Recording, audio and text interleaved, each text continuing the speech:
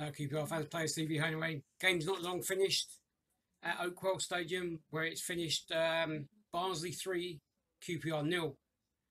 Um, well, as you know yourself, for those that have watched the game, um, in the first half, I thought we started off okay. First 15, 20 minutes, we were on the front foot, had a lot of the ball, kind of very attacking minded. But obviously the quality of the final ball let us down a little bit. But it looked promising. And then after about 20 minutes or so, Barnsley kind of got into the game. And obviously, as you know yourself, for those who watched the game, we gave a penalty away. Now, obviously, for those who watched the game, we know if you look back where the ball initially come from, it was our own doing, because I think Bond tried laying the ball off the Dykes, lost it, pass was a bit short, which then created the move which led to the pass where Barbet, I think it was, crashed the ball against Dickie's head, or deflected off his head into the path of the Barnsley player, who then was free on goal. But obviously Dickie was the wrong side of him, so he tugged him back, gave the penalty away,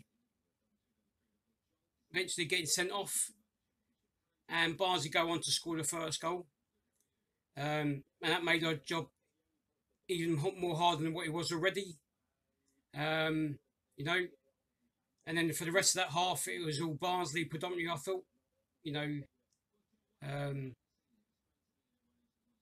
eventually, with their extra man, they scored a second goal, but yet again from our own doing. You know, it's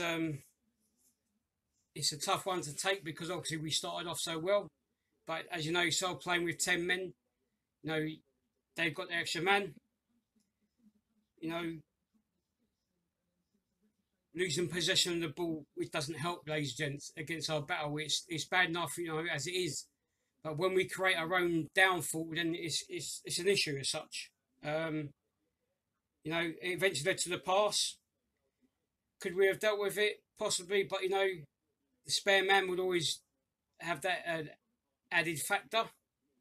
I thought Kakai didn't track his player, and you know, it was what it is. And the guy, you know, they got their second goal, which then was, you know, how Chaplin scored it was basically Barbet was coming across, flung his leg out in front of it, and Kakai behind him, and it went through both their legs and in at the post. So, you know, Lady Luck wasn't with us, ladies and gents, but, you know, it's from our own downfall once again.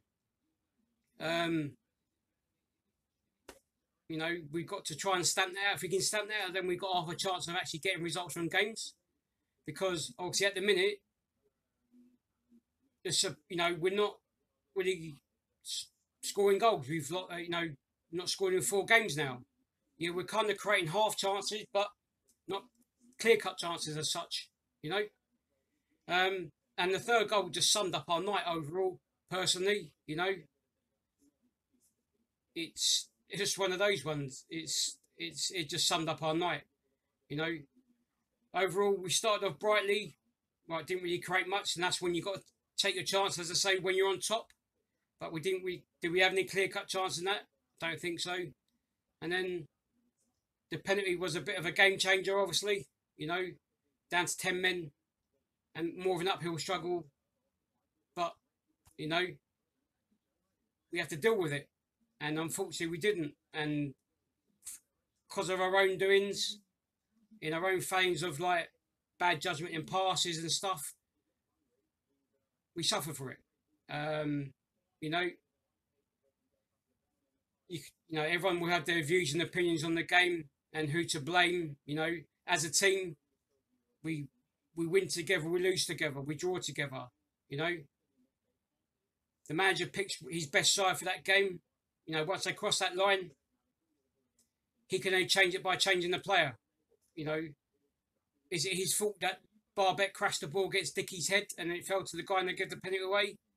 Is it his fault that Kakai lost his man? I don't think so. Is it his fault where Barbet stabbed it, wrong foot in Deng for the third goal? He can't be at fault for them three goals. It's down to the players as well, ladies and gents. Yes, he picks the side or the best team, what he thinks should do the job, and go from there. But as I say, we will have our views and opinions on the game, and don't forget we've got lots of new players once again. We've lost a lot of experienced players, good players as well with that. So it's going to take a bit of time, ladies and gents. Whether the board will give it time is another thing. Fans will say, get rid of Wolverton, he's no good. But whatever manager we bring in will have the same problem over and over again, and again and again. So they're just my thoughts and views, ladies and gents, on the game, and that's my after-match review for Barnsley v QPR, which was played Tuesday, 27th October 2020 at Oakwell Stadium, where the game finished 3-0 to Barnsley. With unfortunately QPR playing 10 men from about the 27th minute onwards. That's it for myself, Deejay for QPR Fan and Players TV. Home and away. I'm out of here. Come on, you R's.